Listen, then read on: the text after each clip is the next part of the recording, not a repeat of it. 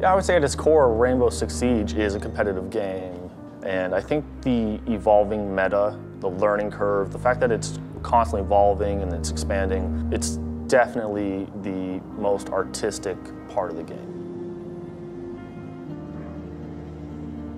I'm Brandon Carr. I'm more commonly known as BC. I'm a former professional Siege player, and I'm now coaching for Dark Zero Esports in Texas. I started playing professionally right when the Pro League was announced. My main team, the big team that I played for initially, was Evil Geniuses. I was with them for like a year and a half, and then up till recently I decided to transfer into a coaching role, and so I decided to join Dark Zero Esports as their coach. I've been with them for a little over 2 months, and it's been going wonderfully.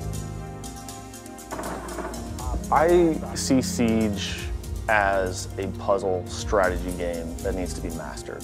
So I focus every day on strategizing and how to beat an opponent head to head. It's kind of like a chess match. Other players might focus on individual skill and help each other improve and work on communication, but I'm all about improving a person's understanding of the game. The idea is that we just take it one day at a time and we just try to improve the team in every aspect of competitive play. So any given day, we might wake up, make sure the team is feeling well, so we might train, we might eat well, focus on the mentality of each player, do one-on-ones, making sure everyone's got the right state of mind. At the beginning stages of Siege, everything was way more simple than it is now. One friendly remaining. Throughout the years, people have really pushed the limits on what they can do with certain operators and different strategies and tactics on maps. Every year, every season, we add a new layer of strategy, and it's now become this thing where it feels limitless.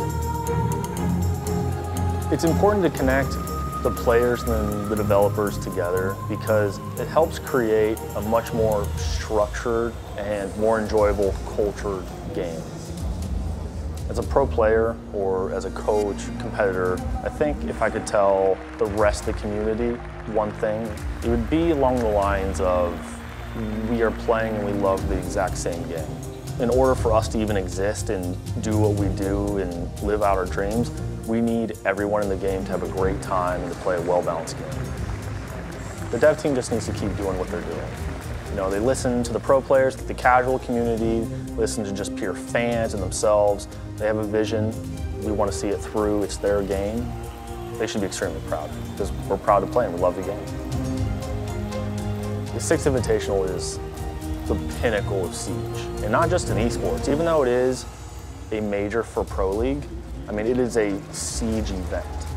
There are competitors and pillars of the community, content creators, just fans, whether it's esports or artistic stuff. It's just an awesome event, has a great atmosphere, and it connects all different people of Siege.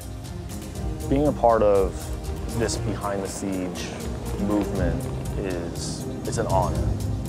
I remember as a kid looking up to pro players, and it was everything. Like, they were the legends, they're everything I wanted to be.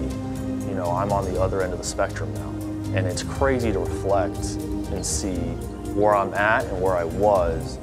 The game changed my life because now it's my job. I work every day doing what I love, and it's awesome.